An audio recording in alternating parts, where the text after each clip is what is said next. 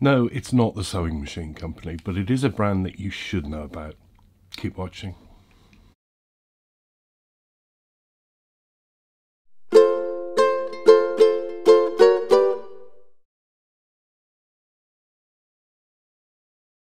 Yeah, welcome back. It's GotAUkulele review day. As ever, summary video review. Have a look at the link below this video to go to the website. You'll get a lot more information about this model.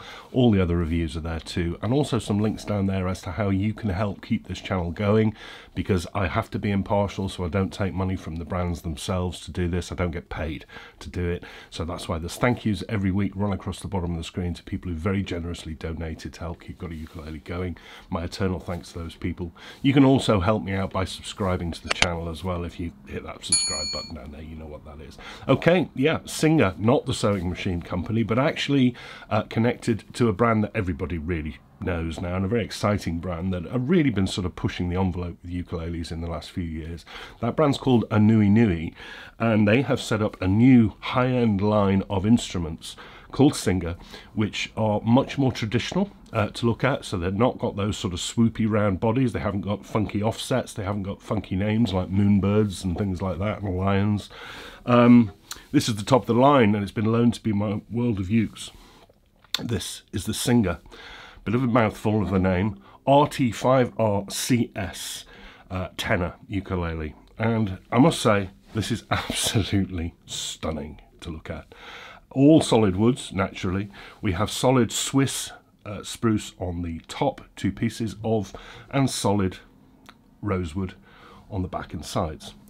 It's absolutely stunning. I mean, we'll just come on to that finish because that's really what's jumping out at the page of this one. But that's a really classy combination of woods.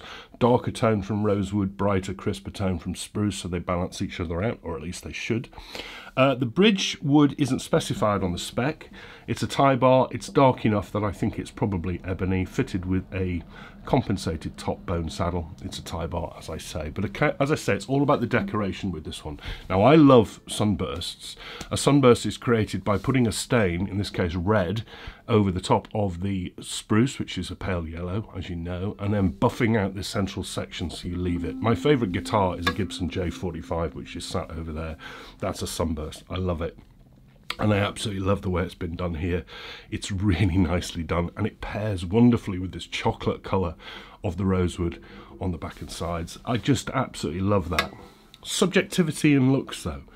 It's not all a positive for me, because we've got black edge binding on the back and top, wooden edge binding, but I really don't think they needed to go with this abalone.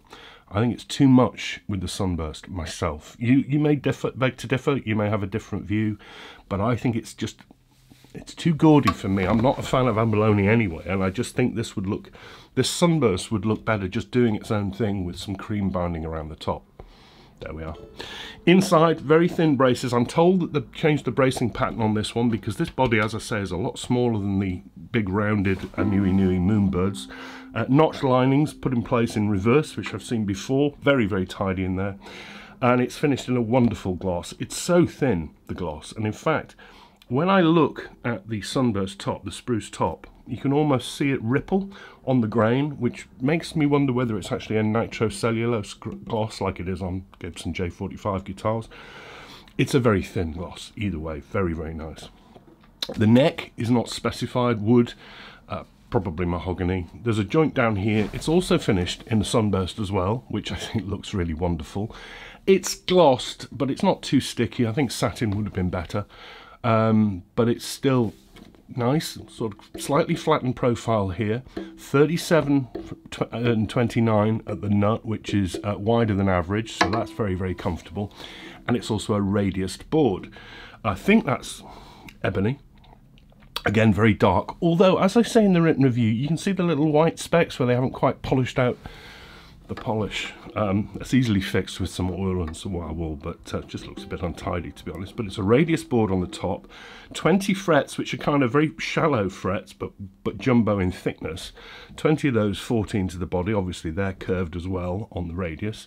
I love these sort of snowflake and leaf type of inlays for position at 3, 5, 7, 10, 12 and 15, and you get some pearly side dots as well.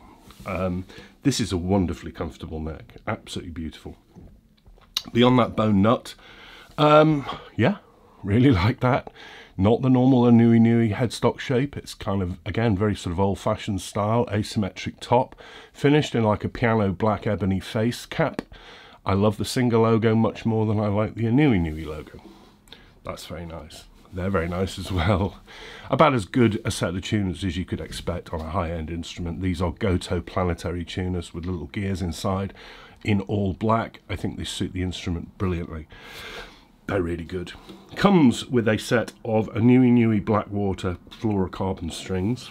It comes with possibly one of the nicest hard cases I've ever seen come with an instrument with the name on it and this wonderful green velour lined into it. That's absolutely beautiful.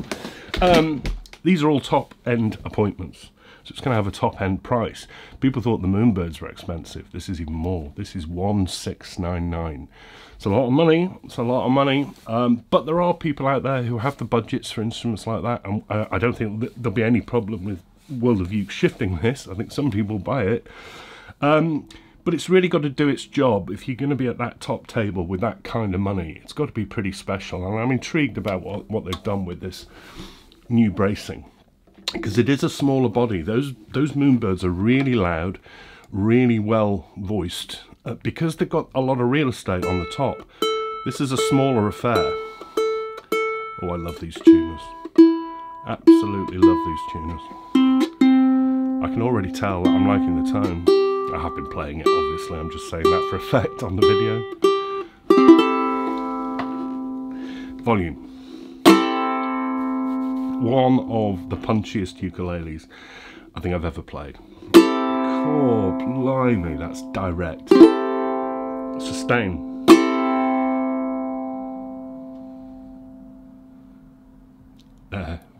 Huge.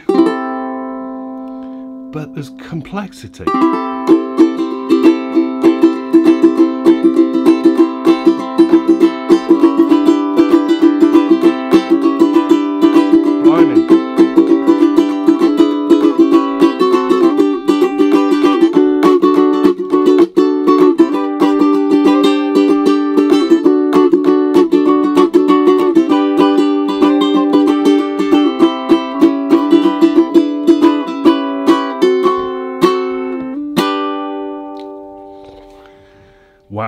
Wow, that's got dynamic range right across. This is a high G, a re-entrant,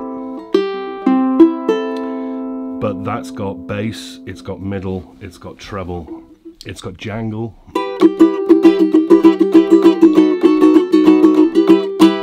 So crisp sounding, coming from the spruce, but it's not overly bright. So the rosewood is doing something. I'm really going on about this. So strumming is huge fun. Oh, blimey.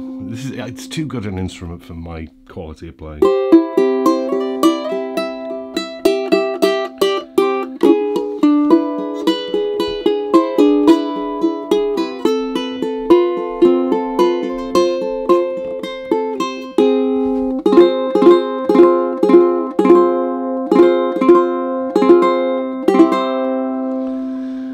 Holy moly.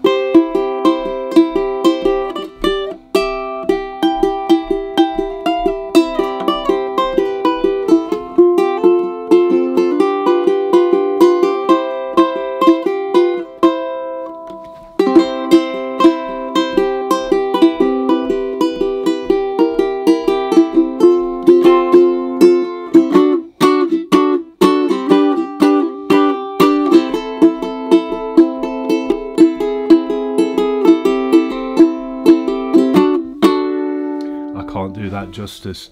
That's one of the nicest sounding ukuleles I've ever played. It's really that nice. So much complexity to that tone. None of it's muddy. So much complexity. Everything's crisp. It's not too bassy. It's not too trebly. It's right across the range. Gee. I could just do this. Blimey. So I totally can see where the volume is so good. This is just still ringing now. I can totally see where £1,700 has gone. I fully appreciate that a lot of people don't have £1,700 to spend on an instrument, get that. But people do, and I can see where the money's gone. Can you hear it echoing? It's so resonant. I totally get that. I love the looks of it. I dropped the abalone myself, but it's not life and death to me. I think that's a wonderful wood combination. The build is superb. That neck is really comfortable. Great tuners, great case, great everything, really. The Singer by a Nui RT5R-CS tenor. Yeah, I prefer the silly names of the Moonbirds and the Lions to RT5R-CS, but okay, what's in a name? Look how beautiful that is. Thank you so much to Matt Warnes for trusting me with this. I'm going to get a cloth on this now and get rid of these fingerprints because it's a beautiful instrument. Absolutely wonderful. Thank you very much. Thanks to everybody for watching. God, I'm a lucky boy getting things like this to look at. Thanks for your ongoing support. Have a very good week ahead. Look after each other. Take care. I'll see you soon. Bye-bye.